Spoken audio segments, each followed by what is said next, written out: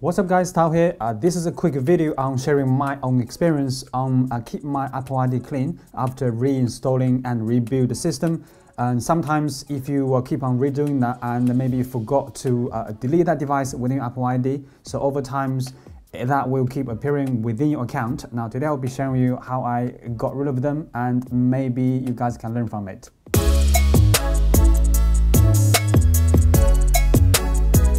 For me, I do a lot of system testing, so all the time I constantly change the system definition, so therefore the serial number will be changing constantly. So when I log into my iCloud account, so that kind of will register as a new device. So from time to time, so I normally just go back to the Apple ID and just to clean up the unwanted devices. But the last time I actually went into there, I just realized I got 2 or 3 different devices constantly reappearing. It doesn't matter how many times I delete them and it's still coming back after I log back into my account. So the reason being is that when I change the system definition, when I do a testing, when I sign into the Apple ID on the old configuration, I just simply forgot to remove or forgot to sign out iCloud completely. So when I rebuild them, so when I actually sign into my iCloud again, for some reason iCloud will automatically think I have a second or third or the fourth devices. So they keep reappearing. That is driving me a little bit crazy. I'm not OCD by any way, maybe a little bit, but no. So yeah. So now this kind of situation, you guys may know who actually built Hackintosh, Hackintoshers, pretty good name, Hackintoshers. So yeah, my experience is, yeah, 2 key things to get rid of it. If you couldn't do that at the moment and you want to go back to get rid of the old devices, 2 elements. One is the serial number of that system definition. Second is system unique identification, which is SMUUID. So now iCloud, in my opinion, my experience, iCloud will recognize these 2 aspects and that will determine either it's a new device or not.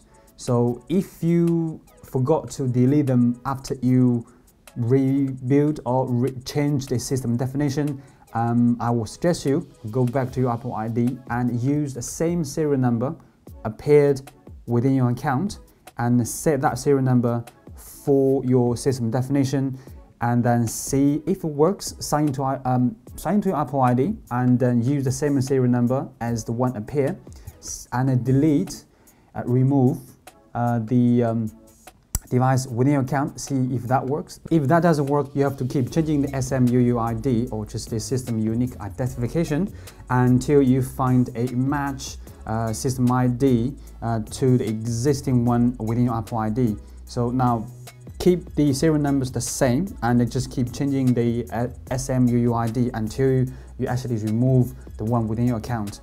I know sometimes it takes quite a while. It's almost kind of a try and error or there's a luck into it as well.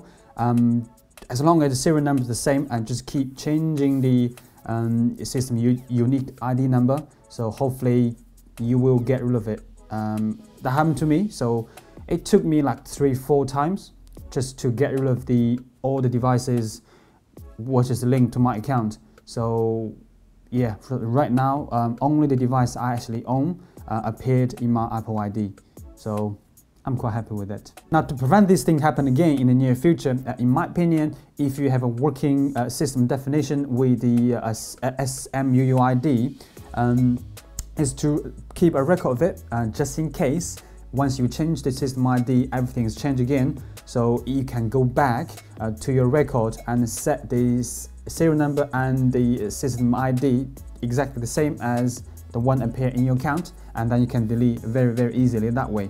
So I personally learned the hard way, and hopefully this will help you guys.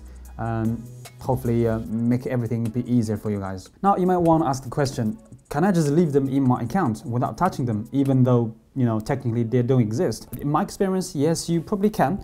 The reason actually I'm doing this video is a few days ago the iCloud keep prompt me sign into Apple ID, and so it kind of annoys me a little bit. So when I sign on, that's where I realized, because I haven't done this for a long time, so that's where I realized I have quite a few devices, they don't actually exist. So hence this video. Now, if you do get a prompt by iCloud, just to sign in to your Apple ID and just use the opportunity to clean up and just keep your Apple ID clean, and just make sure the device you actually own, either the real one or either the real Mac or the Hackintosh. So, I think probably it's a good idea to keep them clean. I don't think there's a real reason you should be doing it or you shouldn't be doing that. That one, just me. So I will just share my experience. Yeah, hopefully this video actually helped you guys, hopefully useful. If you haven't checked your Apple ID for quite a while, I suggest you go into your ID and check it. And if you do find a few devices they don't exist, try to clean them. If it works, fantastic. If it doesn't, just keep changing the system ID number and keep the same serial number until you actually find a match machine, I guess. So yeah, thank you for watching. See you guys in the next one.